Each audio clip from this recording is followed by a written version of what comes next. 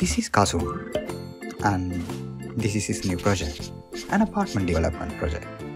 This is Pereira, the engineer to the project.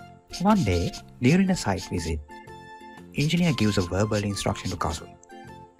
Kasum, lay granite tiles in the lobby areas. But, as per the contract, lobby areas are out of ceramic tiles. So if you're Kasum, what would you do? Well, before all that, for the purpose of this demonstration, let's assume the general conditions of this project is governed by SBD 02, issued on 2007. And it has many similarities to FIDIC 1999, the Red Book. So let's go and find out what it means by a variation as per SBD 02. Any change to the works which is instructed or approved as a variation under clause 13.0 has been interpreted as a variation. So let's check what's there in clause 13.0, variations and adjustments. This clause comprises of subclauses. Subclause 13.1, right to vary. This is how things look like on the paper. In the first part of this subclause, this says variations may be initiated by engineer at any time prior to taking over. Also, this subclause goes on to illustrate that variations may include A. Changes to the quantities of any item included in the contract. B. Changes to the quality and characteristics of work. C. Changes to the levels, positions and dimensions of any part of work. D. Omissions of any work unless carried out by others. E. Any additional work necessary for the permanent works. F. Changes to the sequence of timing.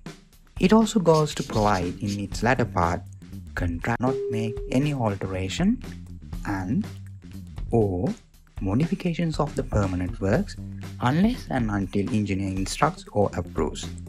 So let's see what it is interpreted as permanent works. Permanent works means works to be executed as per the contract. So what does the contract mean? Letter of acceptance, or commonly known as LOA, Memorandum of Understanding, or termed as MOU, form of bid, conditions of contract, contract data, specifications, drawings, POQ, or any other annexures listed in the contract agreement are included into the contract. But one more question. This clause does not provide how does engineer issues his instructions. That is included in subclause 3.3. It states that all instructions issued by engineer shall be in writing. Now we know a basic idea of clause 13.0 and few other clauses that associate with clause 13.0. Let's go back to our story. So here, Kasum did not receive this instruction in writing. But it is obvious that this instruction constitutes a variation, and as per subclause 13.1b, this is a change to the quality and characteristic of work. Hence, this comes under variations and adjustments. In a situation like this, as an experienced contractor should always take his logbook with him whenever he is going for a site walkthrough with the engineer or site visit, so that he can jot down any verbal instruction and then obtain the consent of the engineer then and there, so that it eases the process of administrating the variations. But in this case, Kasum has not brought his logbook or any likewise material. So, verbal instructions? As an experienced contractor, does his actions demonstrate his best interest towards project? Or can he comply to the verbal instructions and carry out the work? But then again, what about the cost and time impact? In situations like these, let's see what are the remedies available. Kasum could request the engineer to formalize his verbal instructions by raising a confirmation of verbal instruction, commonly termed as CVI form.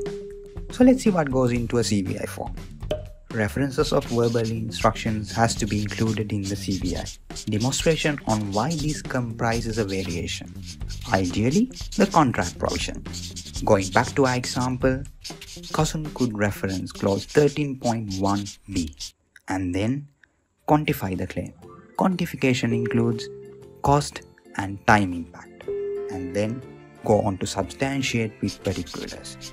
Annex any rate breakdowns, changes to the contract program, and likewise particulars. If you want to know how to prepare a CVI, like and comment in our YouTube channel. So we will bring a tutorial about this in our next videos. Once again, coming back to the story. What if CVI also remains unanswered by the engineer? One could argue, put a time bar to the CVI. So if engineer remains silent, take his silence as a confirmation. Another one could argue, engineer is at his discretion to decide whether to respond or not, as CVI is not a part of general conditions of the contract. Another one could argue, contractor is permitted by contract to communicate with the engineer. Hence, forget about CVI, raise a formal letter to the engineer and ask him to confirm his verbal instructions in writing. All above are fair propositions. Hence, your remedy in situations like this will depend on your company practices. But bear in mind, variations are a broad subject. So we will talk further on this in our next tutorials. At the meantime, we appreciate your comments to this video in the comment section or drop into our Facebook fan page and group and express yourself. Also, do not forget to hit the subscription button and press the bell icon so that you receive our latest videos no sooner they are aired. Let's meet once again, and until next time, take care.